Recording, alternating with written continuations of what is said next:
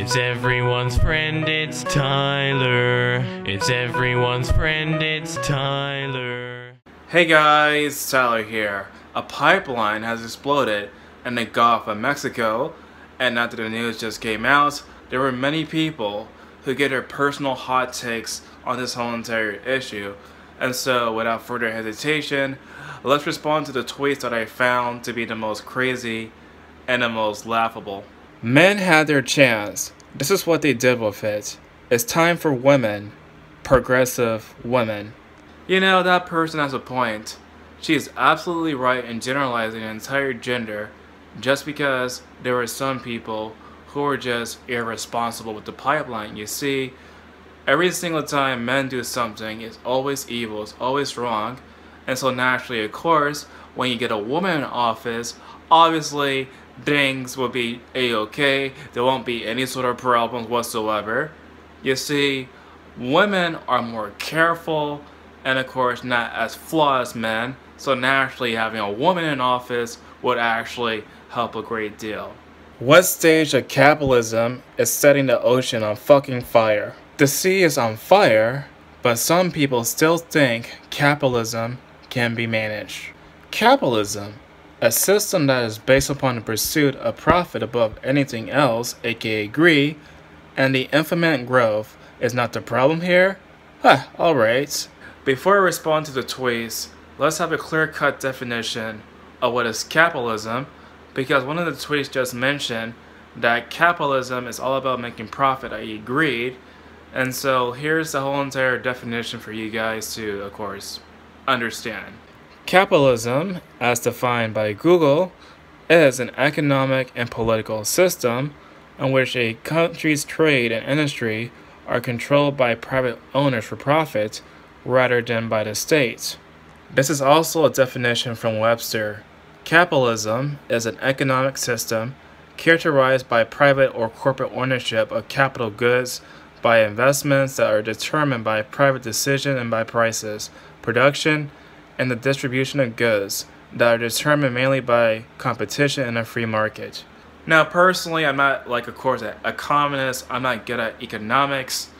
But at the same time, when I was just reading those two definitions out loud for capitalism, not once does it mention that the state has control over, of course, the production of goods and services that companies want to sell. Now, for the case of Mexico, and by the way, this whole entire thing happened because of Mexico. Basically, the Mexican government, from what I understand, actually owns that oil company. And so, by definition, you can't necessarily say that the Mexican-owned oil company is actually, the fault of capitalism at all. You can say, of course, is the fault of really, really bad managed corruption and incompetency from the government for Mexico. So this whole entire idea to just blame capitalism for incompetency does not make much sense to me in the slightest. Besides the point about having an incompetent government in Mexico, I think people are literally confusing capitalism with consumerism. In our modern day society, of course, many people want cars. And so why do they want cars? Well, the main reason why they want cars is to travel. Because at least in the United States, for a lot of places, you need to use a car to go to your destination. Whether it's your job or the shop, there's entire roads where you cannot just depend on just walking or just using your bike or whatever. And so naturally, people within that capitalist system will go out and buy cars, and as the demand of cars got higher over the years, that's why they started to become dependent on cars, and that's why oil companies start to, drill some sort of things, pipelines, whatever, to get the supply and demand. So consumerism is in fact a symptom of capitalism. And unfortunately, because of incompetency, because people, of course, it's true that people get greedy from, getting rich and stuff. However, because of the incompetence of the whole entire Mexican government, I would say that is to blame for what happened at the Gulf of Mexico than just a system that is, of course, meant to make profit and earnings for people. The ocean is literally on fire, but yeah, sure, we cannot afford climate action. I don't think this is an issue that's entirely based upon climate change. Number one, it's based upon incompetence, like I said earlier, but number two, this whole entire issue is about pollution of the Gulf of Mexico. Because you see, unfortunately, as a consequence of mass-producing stuff, many people will put their garbage, of course, anywhere, whether it's on the ground or in lakes or rivers, and of course these giant oil companies sometimes make these pipelines and sometimes they leak and it causes a whole lot of pollution and a lot of dead fish that we cannot necessarily eat for our food.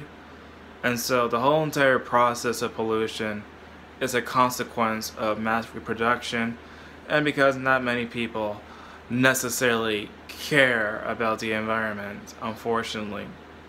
And of course, while we're gone, of course, when humans are probably gone from the face of the earth, I'm pretty sure that, of course, the earth will still survive, but it'll probably become more and more unsustainable once humans, of course, continue to pollute and pollute and pollute and pollute. But getting back to the point that I mentioned earlier about this whole entire incompetence stuff, now, because the whole entire oil company is run by the Mexican government, it seems though, of course, that it's not fair to say that it's, of course, operating underneath some sort of capitalist system.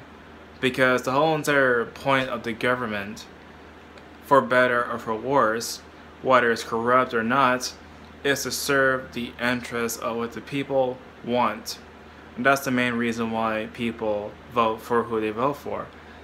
Is it true that sometimes some politicians could be bought and sold by mega corporations? Absolutely. But by and large, the main purpose of the government is not to make a quick buck. The purpose of the government is to serve the people. So I don't necessarily consider the oil company to be part of some sort of capitalist system, because it's a private, not necessarily a private business, but a state-owned business. But anyway, what do you guys think about all of this? Please tell me in the comment section down below, and as always, I'll see you guys in the next video.